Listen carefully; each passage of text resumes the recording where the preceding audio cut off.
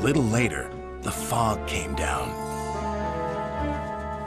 As they approached the same area, they saw the amber light again. "Here we go," said Henry's driver.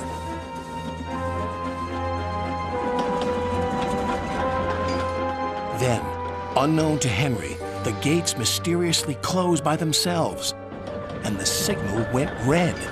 The freight cars had seen everything, and they were spooked. "Faster, faster, there's a ghost about!" "Stop, stop!" yelled Henry. A mysterious figure watched Henry go by. Ahead was a landslide blocking the line. Henry braked hard, but the freight cars hit some of the rubble and plunged into the ravine.